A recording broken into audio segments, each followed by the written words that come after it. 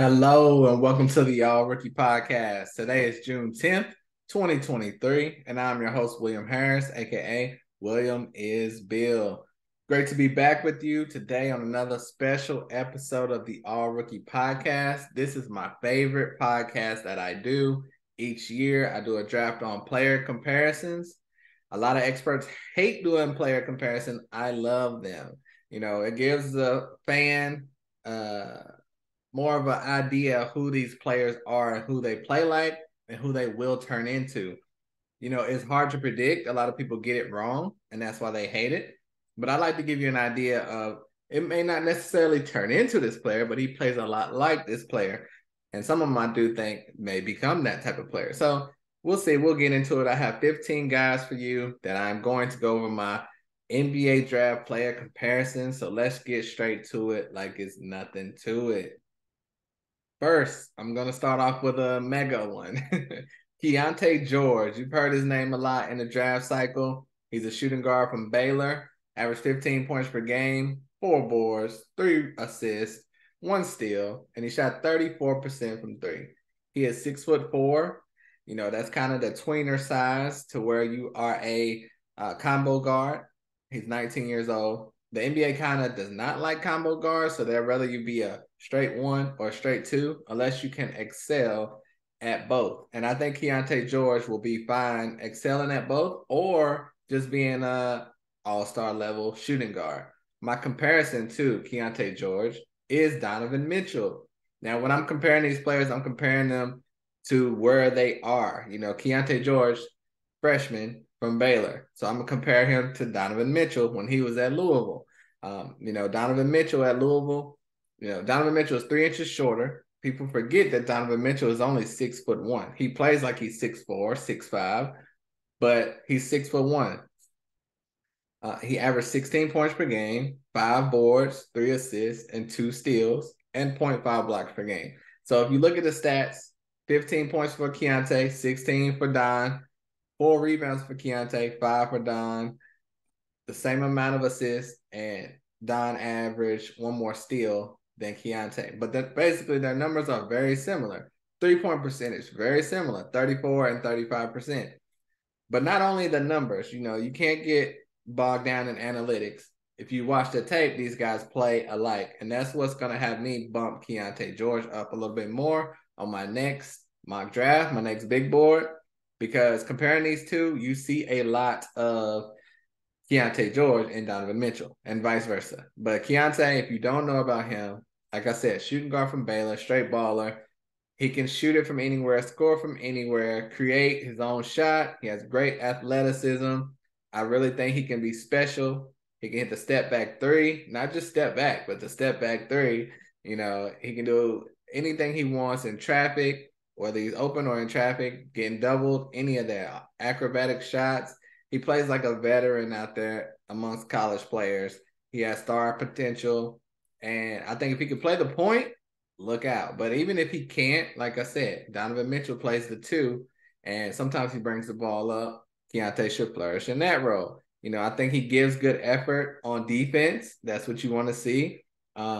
He moves his feet well, great speed. It allows him to stay with his man and recover, and he gets blocks. And he's a good passer, good ball handler. He has all the makings of a star in this league. And like I said, Donovan Mitchell was selected 13th in his draft class. He should not have been. He was because he was 6'1". If he would have been 6'4", 6'5", he would have been drafted sooner. Keontae is 6'4". So let's move him up our draft boards. In my opinion, I'm really just waiting for the results from it's the last day of withdrawals for the European players. That is June 12th. So I kind of been waiting for that before I drop a mock. I don't want to drop a mock draft and then 2 days later have to change it completely because 5 guys drop out that I had in there. So waiting for June 12th for that. But Keontae George, Donovan Mitchell, player comparison number 1. Let me know in the comments, like, comment, dislike, whatever, if that's a horrible comparison or not. If you don't know, check out the film. Maybe you'll become a fan of one or both. Next up, we have Jalen Hood-Schifino, the dynamic big point guard from Indiana. He's 6'6". So that's the big part. He averaged 14 points, 4 boards, 4 assists, 1 steal, and shot 33% from 3 at Indiana. Love his game. I did not find a point guard to compare him to, but I did find Quentin Grimes. He's a shooting guard for the Knicks. He is 6'5" from Houston. At Houston, he averaged 18.6 boards, 2 assists, and 1 steal per game, and shot 40% from 3. So those numbers are not directly correlated. Grimes is a much better shooter, 3-point shooter especially, than Hood-Schifino, but their games are similar, other than the fact that Jalen Hood-Schifino is a point guard. Once they're in the half court, their games are very much alike. Jalen Hood-Schifino has much more playmaking skills, of course, and can do even more because he's a point guard, but both can create their own shot, create off the dribble. Grimes is more of a lethal shooter, and we've seen him, he's starting to flourish in New York. They brought in Josh Hart, so they're kind of stunning his growth a little bit, but he's playing well. Quentin Grimes was, I believe, around the 25th pick in the draft. But having that point guard as a priority for Jalen Hood-Schifino, that should move him up. I have him in the lottery. He's my 14th rated prospect, but I have him being drafted higher than that. So Jalen Hood-Schifino, if you don't know his game, very smooth player, soft touch, great form. And, a lot of people are talking about Anthony Black this year. You don't hear Jalen Hood-Schifino's name as much. Jalen Hood-Schifino is a much better player than Anthony Black. I'm just going to go ahead and tell you that right now. You have not heard that from anywhere else. I'm telling you the truth. I don't know why people are sleeping on Jalen Hood-Schifino, but he can stop on a dime, create his own shot, hit the three. He plays a lot in the mid-range. The NBA does not like that. They want you to either take it to the rack or shoot the three, but that's not an issue. I think that will be something that he will be coached on. And, I don't look at it as a negative. If you can hit mid-range jumpers in traffic, you'll have no problem shooting threes. He's a very smart passer and player. Great size for his position. Big point guards seem to be the trend now. He will fit right in. And I think he'll be able to play the two as well. But to be getting a Quentin Grimes-like player, somewhere between, I would say, 8 and 18, he's going to be a steal for someone in this draft class. Big fan of Jalen Hood-Schifino, and I like Quentin Grimes. Next up, let's go to Jordan Hawkins, the 6'5" guard from UConn. Averaged 16 points, 4 boards, and 1 steal, half a block per game, 39% from 3. He's a lights-out shooter, one of the best 3-point shooters in this class. Let me make my comparison. Richard Hamilton, the OG from UConn. He's 6'6". In his sophomore season, he averaged 21 points, 4 boards, and 1 steal, and shot 40% from 3. So the 3-point percentage is right there. Richard Hamilton was a better scorer, 5 more points per game, but everything else is very similar. But not only the numbers, they play the game alike. Jordan Hawkins moves excellently without the ball. Running, spinning you in circles like Reggie Miller and Richard Hamilton would do in the NBA. Richard Hamilton also did it at UConn. So, Jordan Hawkins, lights out shooter. All he needs is an inch of space to get his shot off and launch it. Quick release, does not need a lot of space. I think he will fit in the NBA perfectly. Good defender also. Long arms help him contest shots very well. And you got to have that stamina to be running all game. So Jordan Hawkins to Richard Hamilton. Someone's going to be getting a steal in Jordan Hawkins. I just hope they don't only use him as an off-ball guy that just runs around and shoot threes, because I think Jordan Hawkins can do a little bit more than that. Next up, we have Jarace Walker from Houston, another player from Houston, the 6'8", undersized big, average 11.7 boards, 2 assists, 1 steal, 1 block per game, shot 35% from 3. A lot of buzz on Jarace Walker. Most people have him going in the top 6 or 7. For me personally, I have him mocked to go into the Warriors at 19. He's probably my 23rd ranked player. I think he's being overhyped. I think there's a lot of people following trends. I don't know why he's ranked so high. In my opinion, my comparison to him is Grant Williams. He plays on the Celtics right now. We saw him a lot in the playoffs. But Grant Williams at Tennessee averaged 13 points, 6 boards, 1 steal, and 2 blocks per game. at Tennessee and shot 32% from three. Those numbers are very similar. If you're watching on YouTube, you can see these numbers as well on screen, so you can see that. But not only am I comparing numbers, their games are the same. Jarace Walker moves like a small forward, even though he plays the power forward. He can bang or play on the perimeter. In the NBA, will he be able to play power forward? I don't know. It's going to be matchup dependent. So it's going to be really hard for him to play small forward. So I think he could be in no man's land at times. I don't think he'll be able to be a full-time player or starter. I think it's going to be matchup dependent, but he will fill a role and be able to help a team. Like I said, like the Warriors, he'll be a perfect player to fill spots in on that team, keep the team going. He's not going to turn around a bad team and make them good at all. He will help a really good team be better, but not help a bad team, in my opinion. I think, like I said, Grant Williams. I don't think Jarace Walker's a lottery pick, but I think, and Grant Williams, he also played much better in college.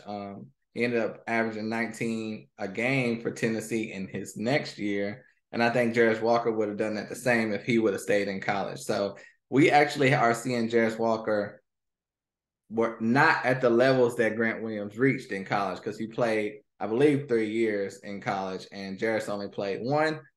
But we're hoping he can get to that level and surpass it. Jarace Walker, good post passer, moves great on defense. A lot of people love his defensive acumen. Moves, like I said, moves great, recovers well. If he gets blown by, he recovers well, blocks shots, but I don't think he'll be a rim protector. He has strength and knows how to use it in a college game, but will that work in the NBA? We will see. I think he needs to improve on his post-up moves. He's not polished in that area. Sometimes when he can't get somewhere, he just turns around and throws up a wild shot or passes it back out or settles for a fadeaway jumper. And I mean, that's just not good enough to be a lottery pick, in my opinion.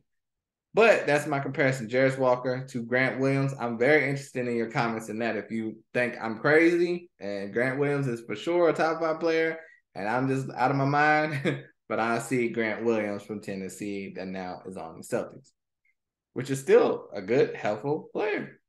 Next, we have Kobe Buffkin from Michigan, averaged 14 points, 4.5 boards, 3 assists, 1 steal, 1 block, 35% from 3. My comparison to him is Tyrese Maxey. Maxey a little bit smaller, 6'3" from Kentucky, 14 points, 4 boards, pretty much identical. 3 assists, pretty much identical. 1 steal, identical. It's just Buffkin averaged a block. Maxey did not really do the block thing. And Buffkin is 2 inches taller. So these guys were very similar in college, except for the fact that Kobe Buffkin is a much better shooter, 35% from 3 to 29% from 3. So, and they play alike. Kobe's a left-handed guard, nice jumper, good 3-point shooter. He has a burst of speed on his way to the rim. He can be sneakily explosive. You think he's just going to come through and do a finger roll and he'll just dunk on you. Great shot blocker for his size, moves his feet well and fast. He stays pretty much with his defender. He really gets up in his man and tries hard on defense and gets it hard on him, and has super fast hands on defense, which helps him get steals and blocks in general. So, and Kobe Buffkin is climbing up everyone's draft boards. He's climbing up mine as well. Doing this comparison show can also help you scout, because you see, like in my mind, when I watch film, I take little notes like, he reminds me of this guy. He reminds me of this guy. Then I come back and I eventually watch that film and I'm like, yeah, Tyrese Maxey. Tyrese Maxey is flourishing in the NBA. He's a player already that the Sixers have marked as untradeable at times. That when they could have got James Harden, they said Maxey is off limits. He's not going to be included in that. So it's something to think about with Kobe Buffkin. That made me move him up on my board to where I had him around 24th, just from original scouting. He's definitely in the lottery now in my evaluation, because I think the Tyrese Maxey comp is very likely to come true. And Tyrese Maxey was drafted around 21st.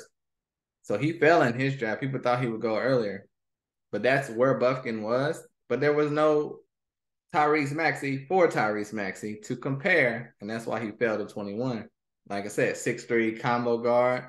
NBA doesn't like that. But now we have a player that's doing it, flourishing, which is Tyrese Maxey, and Buffkin is taller. It should be a no-brainer that Buffkin's going to be a great pick in this draft. Next up, Maxwell Lewis from Pepperdine, 6'7", averaged 17 points, 6 boards, 3 assists, 1 steal, 1 block, 35% from 3. My comparison to Maxwell Lewis is Kevin Porter Jr., the 6'6" guard from USC. 10 points, 4 boards, 1 steal at USC, 0.5 blocks. Much better three-point shooter, 41% at USC for Kevin Porter Jr. But Maxwell Lewis very much reminds me of him. I think he's a sophomore. If he would have stayed till he was a senior, you would see a polished star. Right now, I think you see Maxwell Lewis, even though he averaged 17 and 6, it's still a little rawness there that when it's fully developed, you better look out because Maxwell Lewis is going to be really good. He's herky-jerky. He's a flashy two-guard, great crossover and array of moves to score in any way he wants. Very athletic, great size. Sometimes it's hard for him to go by guys, but that's just being 6'7" and a little bit raw. But has a nice layup package, very nifty with the finger roll. He's a little skinny. Like I said, he's going to be developing into his body, but he's going to get there. And whoever gets him is going to be a steal because he projected to be in the 20s in this draft. But he and Kevin Porter are both flashy guards with great size, can blow by you or make the pass. Kevin Porter Jr., better shooter and can play the point. But Maxwell Lewis is on that trajectory to be as good as Kevin Porter Jr. Or better. It's flashes of him in his game. But, Kevin Porter Jr. was really good at USC. The numbers don't really show that, but he was. But Maxwell Lewis, if you don't know, now you know. So if you're a team drafted in the 20s and you're like, people keep mocking us, Maxwell Lewis, who is this guy? There's a little bit of a comp for you. He just won't be playing point guard. But next I have Cason Wallace, the 6'4" guard out of Kentucky, averaged 12 points, 4 boards, 4 assists, 2 steals, and a half a block per game. Shot 35% from 3. My comparison to him is Trevor Keels, the 6'4", same height, point guard from Duke. Very similar stats, 12, 3, 3, and 1 steal, per game. As you see, 12, 4, and 4, 12, 3, and 3. Same height. Trevor Keels shot 31% from 3, so Cason Wallace is a better three-point shooter. But Trevor Keels is bigger than him, about 25 pounds heavier than him, much more of a fluid player, and just as good defensively. Like he moves his body well. But Cason Wallace, he's a little stiff. People are concerned about his back at this point. They say they have him dropping down in drafts a little bit. I already had him ranked 26, and I have him mocked going 22nd. So I don't know if people are coming around to my evaluation and seeing that he's not necessarily a top 10 pick. I definitely don't think he is because Trevor Keels was drafted 40th by the Knicks last year, and he looked better than Cason Wallace in his 1 year in college than Cason Wallace did. And Trevor Keels did not play at all, really, this year for the Knicks. So it's going to be very team dependent on which team Cason Wallace goes to, because if they have a guard, how's he going to play? I'm really asking. The only way he will get to play is if, he's drafted so high, you have to throw him out there. But I've watched film on the young point guard from Kansas State. He's 5'7", dynamic, amazing, incredible, fast point guard. But he's projected to go super late. No, he's not even projected to be drafted. He killed Cason Wallace. So I don't know how Cason Wallace is gonna do with the fast guards. He has trouble with fast guards. Cason Wallace doesn't move his feet that well. He got abused by the young man from Kansas State. So how's he gonna keep up with guys like De'Aaron Fox and studs in the NBA at point guard? And the NBA is no days off in the point guard position. So I'm worried about Cason Wallace. And Trevor Keels, he may get there. He just didn't have an opportunity with the Knicks, and it's hard when you're a second-round pick. So But any team looking at Case and Wallace should consider Trevor Keels, and it hasn't worked out yet. And I don't know why Trevor Keels failed so far in the draft if you're going to be high on Case and Wallace. Next up, Trace Jackson Davis from Indiana, the 6'9" big man, averaged 21 points, 11 rebounds, 4 assists, 1 steal, and 3 blocks per game. My comparison to him is not exact, but Larry Nance Jr., 6'8", forward from Wyoming. You know, he's in the NBA now, of course. He averaged 16 points, 7 boards, 1 steal, and 1 block at Wyoming. At Wyoming, he didn't really necessarily play like Larry Nance at Wyoming, but he plays like Larry Nance Jr. now for the Pelicans. You know, Lance is a shooter from deep. He'll shoot the three. You know, he shot 33% from three at Wyoming, shoots a pretty good clip in the NBA. Trace Jackson Davis stayed mainly in the post area. He did not really shoot any threes, but he's a very athletic big man, moves great for his size, runs the floor like a small forward, very similar to Larry Nance Jr., great rebounder, you know, can score off the dribble. His post game, he is 1 inch taller. That helps. But if he stays in the post and can be effective, I think he'll be better than Larry Nance Jr. It's just you wish he was 6'10", 6'11", but he's 6'9". But I think he will have a pretty good path in the NBA. I have my 27th ranked player right now, and definitely in the 20s in this draft, he'll be drafted. So Trace Jackson Davis, is not that many big guys in this draft, and you're having to settle a little bit for a 6'9" guy. But the closest player I could see to him right now is Larry Nance Jr. But he's got a higher ceiling than Larry Nance Jr. But a lot of teams clearly want Larry Nance Jr. because he keeps getting traded from team to team. Made me think of a fabulous line. But anyway, next comparison, Nick Smith from Arkansas, 6'5" guard, averaged 13 points and 1 steal per game, shot 34% from three. My comparison is Malik Monk, the 6'3" guard from Kentucky. He averaged much more points, 20 points per game, but still that 1 steal per game. And he's a much better three-point per shooter, 40% compared to 34%. But these guys play alike. You know, Malik Monk is more dynamic for sure, even though he's smaller. But, you know, they say Nick Smith was dealing with injury, so maybe once he's fully healthy, he can show more of that. And Malik Monk is more athletic. Like, that goes in the same vein. But Nick Smith, he's 6'5", but he plays smaller out there on the court, in my opinion. But he's very nice with the floaters. But trying to get to the rim, sometimes he doesn't create a lot of space. And it's just a matter of, you know, he had a knee injury. So we're going to have to know more information about that knee. Was he playing at full strength? Was the knee bothering him? We may never know. But if he has more burst, I think he'll be better than I have him projected. He's my 30th ranked player right now. It's hard to fit him in a team between 20 and 40. So I have no clue where he's going to be drafted. Some people are saying lottery. I didn't see that from the NBA, from his film, and I don't see that as far as the NBA. If he's Malik Monk, Monk keeps getting 1-year deals. He was very effective with Sacramento, but the 2 teams before did not really care to keep him. So how wanted will Nick Smith be? We will see. He can light it up when he's hot from 3. He's kind of your typical streaky shooter. You know, I wrote down he's similar to Bones Highland a little bit, who got disregarded from the Nuggets. You know, they just gave up on him for not much. So Nick Smith, he has an interesting path. I'm rooting for him, but I don't really see anything too special about him yet. Let's hope he will show that at the next level. Next, we have Terquavion Smith from NC State, 6'4" guard. Average 18 points, 4 boards, 4 assists, 1.5 steal per game, and a half block per game. Shot 33% from 3. Comparison, very similar numbers to Jamal Crawford back in his college days. 6'6", 17 points, 3 boards, 4.5 assists, 1 steal and 1 block per game. Shot the same 33% from 3 as Terquavion Smith, and Jamal Crawford did that at Michigan.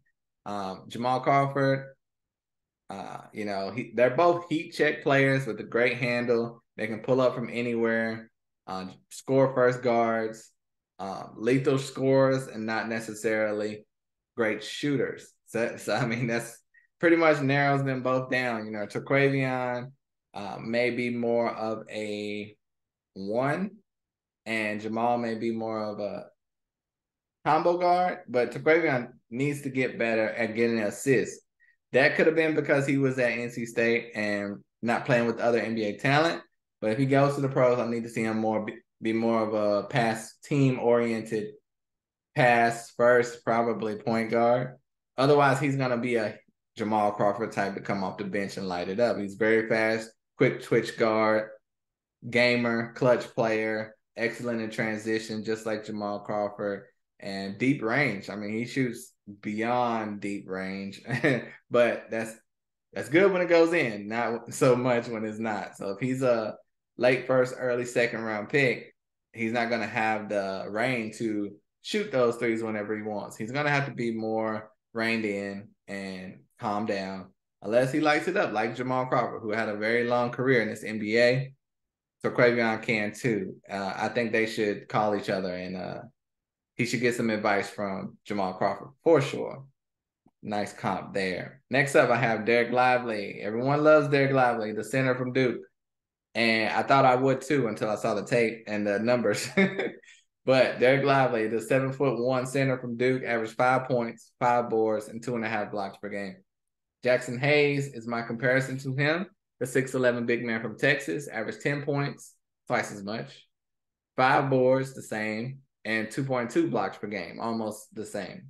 And he was drafted like 6th in his class around 6 or so years ago. But, you know, they're both rim runners, excellent shot blockers, long and skinny, and they run the floor amazing. Both alley-oop threats, long wingspan, and great shot contesters. But if you look at Jackson Hayes, some of you that are listening right now may have not even heard of Jackson Hayes. He's been on the Pelicans his whole career, about 5 or 6 years. He started to get minutes because he was drafted 6th in his rookie season, maybe second season. But then the team went another direction, and he's kind of been on the bench just getting spot minutes. So he's not a priority for the Pelicans, the team he was drafted 6th for. Who do we think is going to make Derek Lively a priority that drafts him? Very similar players. His production was horrific, and terrible. I guess I was intertwining those words, but 5 points and 5 boards when you're 7'1" in college, that's not good enough. If you're going to get only 5 points, you need to at least get 10 rebounds. I mean, come on, or vice versa. But Derek Lively has a nice little baby hook shot, soft touch near the rim, but he basically only dunks and block shots. That, to me, that's not my cup of tea. That's why I have him my 35th ranked prospect. But he's almost like scared to shoot at times out there. You don't want that for sure. Everyone knows that. But great defense, great leaping ability. He's going to be a rim protector for sure. He's ACC all defense, but I just don't know, unless he goes to the perfect team that's going to give him the minutes, if he's worth even a first round pick, because he's not ready yet. He's going to need at least a year to get there. But Derek Lively to Jackson Hayes. Comment, get at me. Am I wrong? Is Derek Lively top 15, top 10? I know a lot of people are anxious to get him in fantasy if he is drafted high, because you're guaranteed those blocks and possibly rebounds, but I expect more. Next up, we have Kobe Brown. You may not have heard of this young man, but he's 6'7" from Missouri. My 41st ranked prospect, 240 pounds. So he's a little big guy because he can play in the post or the perimeter. But he averaged 16 points, 6.5 boards, 2.5 assists, 1.5 steals, and shot an amazing 45% from 3. My comparison to Kobe Brown is, it's not exact, but David Roddy. David Roddy was drafted last year around 25 from Colorado State. He is 2 inches smaller, 6'5". He averaged 19 points, 7.5 boards, 3 assists, 1 steal, 1 block per game, and almost the identical 3-point percentage at 44%. Both undersized bigs that can play the 3 or the 4 or the 5 in college. Both excellent 3-point shooters, drivers to the rack. But David Roddy was a little bit more in the paint, while Kobe Brown was more perimeter oriented. But Kobe played at a better school as well in division. So I think his game will translate very well. Kobe's more smooth of a player than David Roddy. He was a little clunky. And so I think you've seen David Roddy. He was a first round pick. So there's no reason Kobe Brown should not be a first round pick. Besides, this class is a little bit deeper. So if he falls to around 41 or so, somebody's getting a steal because this is a guy that could do it all. And if you want him to be a small forward, have him lose 10 pounds. David Roddy had already lost pounds, and that helped him be more effective in his rookie season. Kobe Brown can go from 240 to 225 and be strictly a small forward with a little post game, or he can stay 240 and get to 250 and play more in the post. So teams are going to want that in the NBA, especially with that shooting. 45% from three, that's like the best in this class. That's like the best in any class. Like, you don't see guys that shoot 45% from three that often, but he was pretty much the perfect college player. And I think he will flourish in the NBA. Like I said, at 6'7" is much better than 6'5". I did not think David Roddy should even be drafted last year. And, he played pretty well. So you can't hate. But Kobe can drive it to the rack. Good passer, excellent passer. He sets up his teammates very well in college. And he's a great creator off a turnover. So Kobe Bryant, I'm a fan of.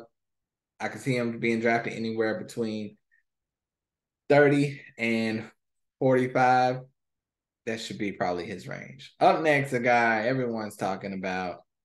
I don't know why, but they are. James Nagy, because when certain shows talk about him, everyone follows. But James Nagy, I have him as my 53rd ranked player, as while other people's have him 20 and 30 spots higher. But he's just big and fast and strong. That's why. He averaged 4 points per game. He averaged 2 rebounds per game. He averaged a half a block per game. That's even more pedestrian than Derek Lively. But I will have to say, he only played 9 minutes per game. So people are going by potential and what they can see and trying to project. James Nagy, I have him being compared to Udoka Azubuike, the 7-foot center from Kansas who averaged 14 points, 10.5 boards, 2.5 blocks, and 28 minutes per game.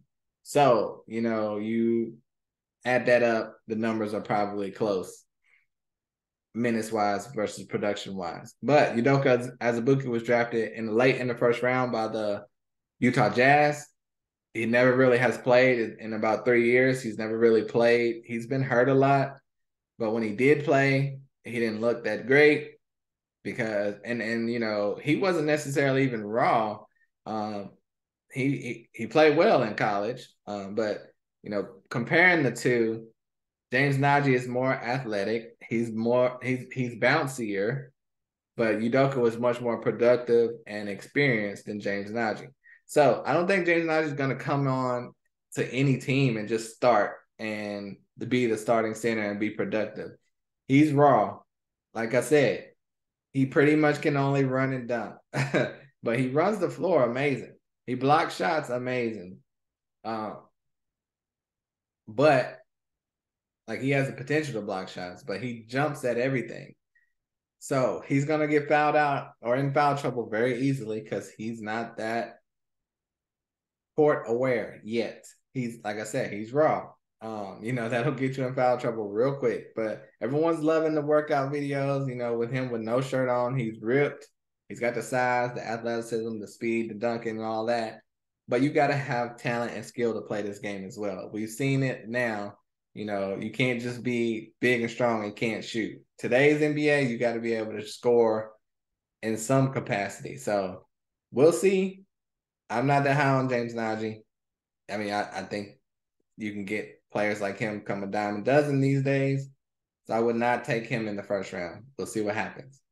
Next up, I have a guy you never heard of.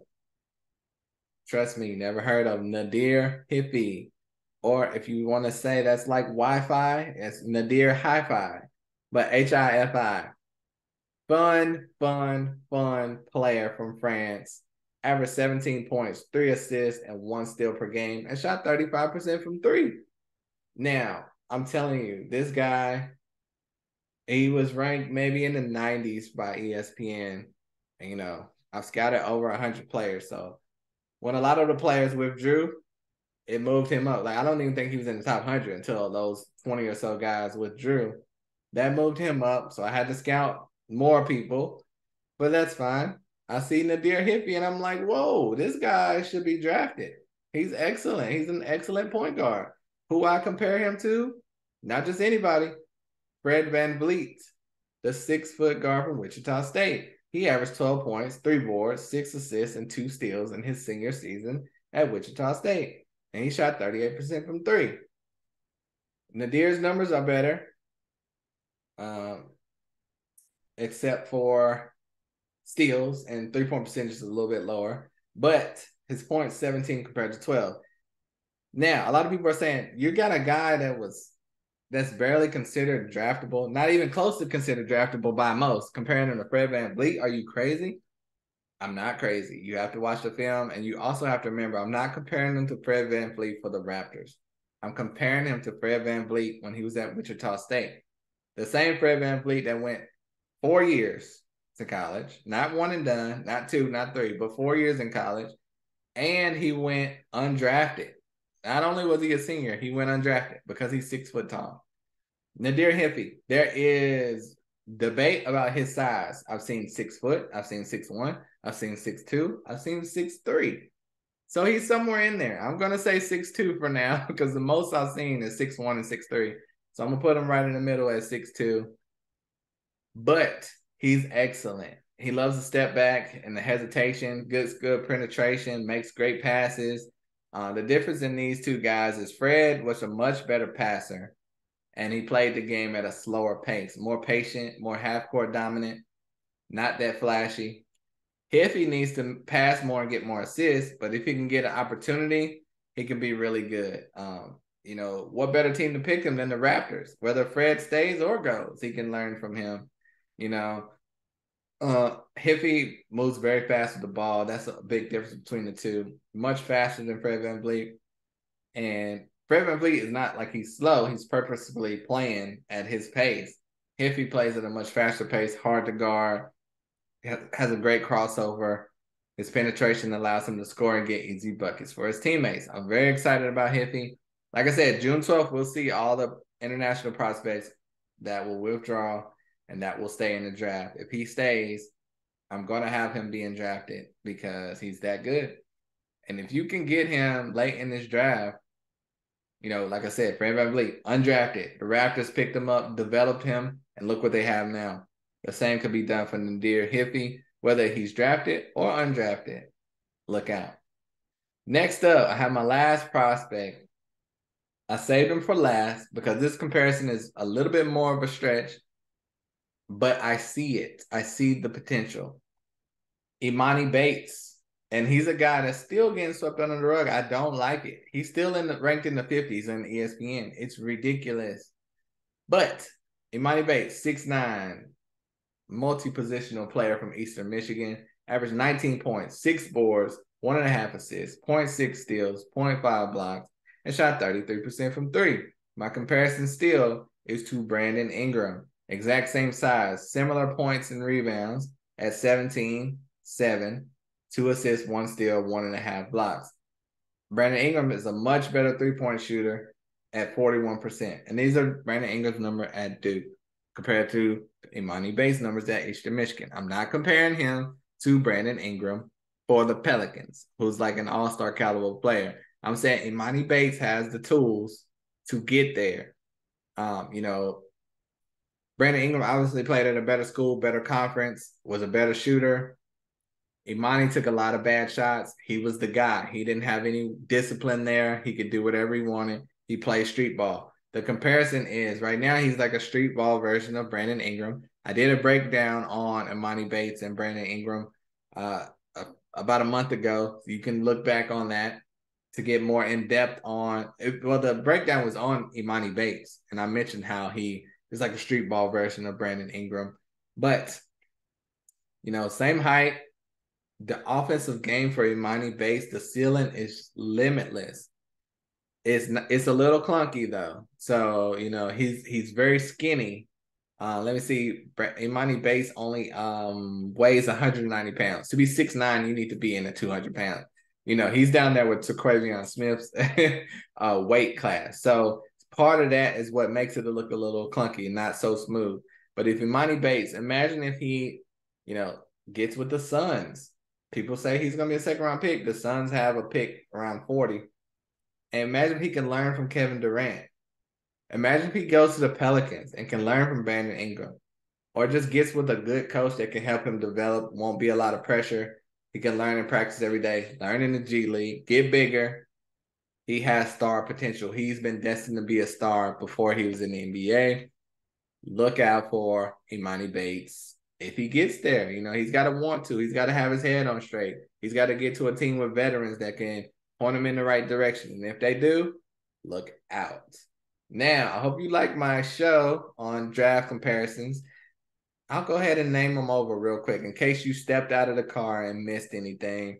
Keontae George to Donovan Mitchell, Jalen Hood-Schifino to Quentin Grimes, Jordan Hawkins to Rip Hamilton, Jarris Walker to Grant Williams, Kobe Buffkin to Tyrese Maxey, Maxwell Lewis to Kevin Porter Jr., Cason Wallace to Trevor Keels, Trace Jackson Davis to Larry Nance, Nick Smith Jr. to Malik Monk, Taquavion Smith to Jamal Crawford, Derek Lively to Jackson Hayes, Kobe Brown to David Roddy, James Najee to Udoka Azubuike, Nadir Hiffy to Fred VanVleet, and Imani Bates to Brandon Ingram.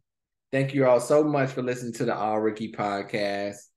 Glad to be back with you guys because I took about a week or so to do this show because I've been trying to gather information and anything I can to put out a good show, but I'm not just going to reach for anything and just put out some crap for you guys.